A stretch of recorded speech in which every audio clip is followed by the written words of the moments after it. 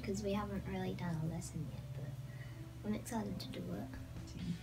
3D printing, it's not like normal printing where it's on paper. It's like plastic. Instead of just flat, it's coming up and down and sideways. I know that because my high school, I'm going to have a 3D printer and they sent us something in this letter thing. You could make big sculptures if you have a big enough printer. It's a hard question.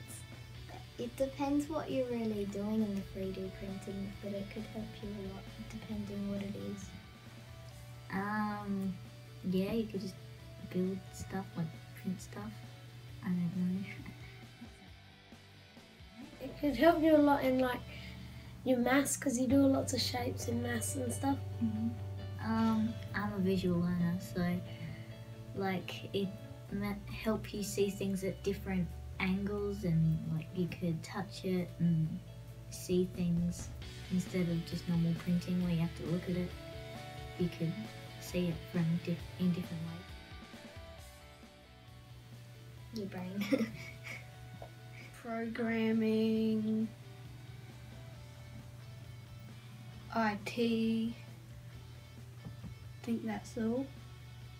Maybe coding, I'm not sure. Dear class, I'm making strawberry jam to sell at our school fundraiser, the Birdwood Farm Day. When I go to put the jam in the jars, I keep spilling it. This is very wasteful and messy. Surely there is an easier way. Please help. Sincerely, Mrs. Laister.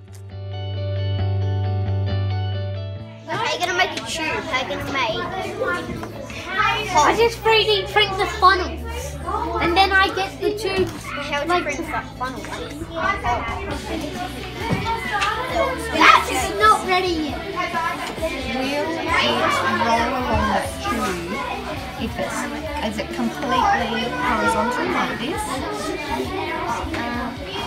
No, because you can make it So you think it might need, okay.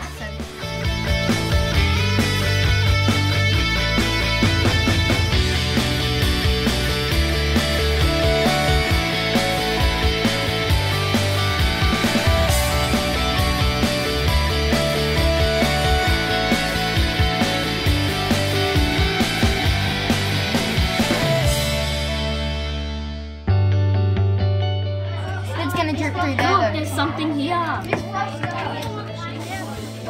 Making the making the picture or the prototype, whatever. That's all. The same as that, because they've done that there, and it's curved on there.